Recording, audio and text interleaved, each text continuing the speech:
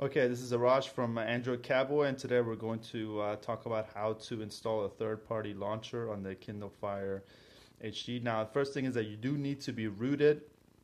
This cannot be done without root access. We have a link in the description for both the Kindle Fire 7 and the 8.9. It's a pretty easy process. I was able to root my Kindle Fire within a couple of minutes. And so once you're rooted, definitely recommend installing the Google Play Store. Just makes it easier to install apps. And again, we have a link in the description for that as well. So once you're rooted and you have the Play Store installed, go into the Google Play Store and you're going to need two apps. Your first app is going to be, you definitely need Titanium Backup. And if you just start typing Titanium, it should come up in the list. So go ahead and install Titanium Backup Root. That's the app you're going to need. After you install that, go ahead and find the launcher that you want. For here, the test case, I've installed Apex Launcher. It's kind of one of my favorite launchers, but there are many, Nova, Holo Launcher, and we also have a link there for you can look at some of the alternative launchers as well. We have a nice list compiled together. So go ahead and install Titanium Backup Root, install your desired launcher, and then go home. When you go home, you can see you'll go back to the regular Amazon launcher. Installing the third-party launcher doesn't really do anything. So now what you're going to need to do is go into Titanium Backup.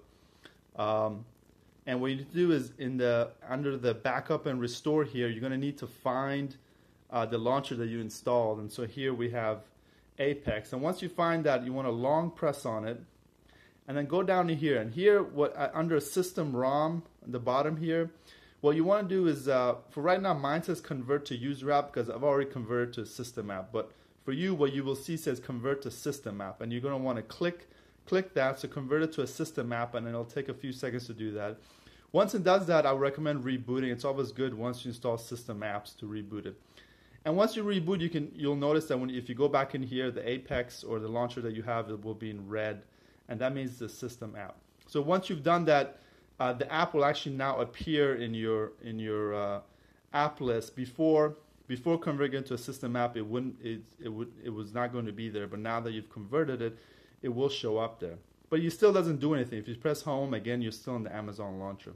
And that's because we need to change the default settings. So then pull down the settings menu, go into more, go into applications, and go into installed applications. And what you need to do is go down till you find launcher here. So you can see this is launcher. And this is the default Amazon launcher here, and it's just called launcher. So go into that, and what you need to do is go down to the bottom and hit this clear defaults here.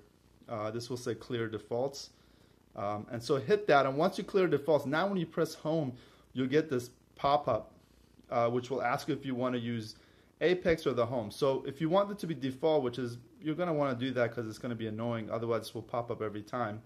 Check the use by default and then hit the Apex launcher. Now, as you can see, we're in the alternative launcher now, which is Apex. So you have here, what's nice is with the alternative launcher, you have the multiple screens.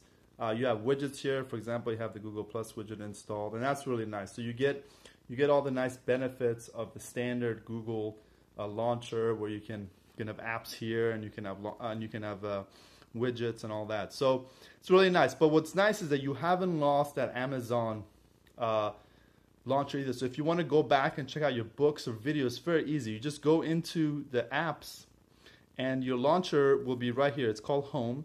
So if you hit that, it'll just take you back to the Amazon launcher, which is really nice. So if you want to go there and check out your books and use that, or you want to check out the videos, you can do that.